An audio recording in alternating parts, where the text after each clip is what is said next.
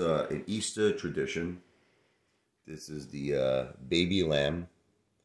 It's funny, my wife was telling me a story when she was a young girl. She always would eat lamb, in her house. Well, everything. Steaks, meats. But one day it was Easter in her house, and she overheard it was baby lamb.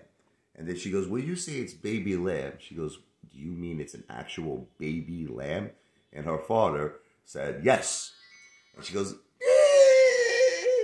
right? She's like, "I don't want to eat it," right? And she went into her room and she refused to eat. And she locked herself in. But I love you, honey. This is an Easter tradition for me. Hallelujah. Look how good that is.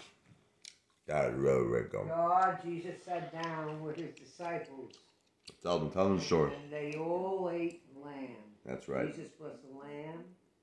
They cooked it The Lamb of God. The wood. Takes away the sins of the world. Have mercy on us. Lamb of God who takes away the sins of the world. It's really good. I forgot the rest of the bread.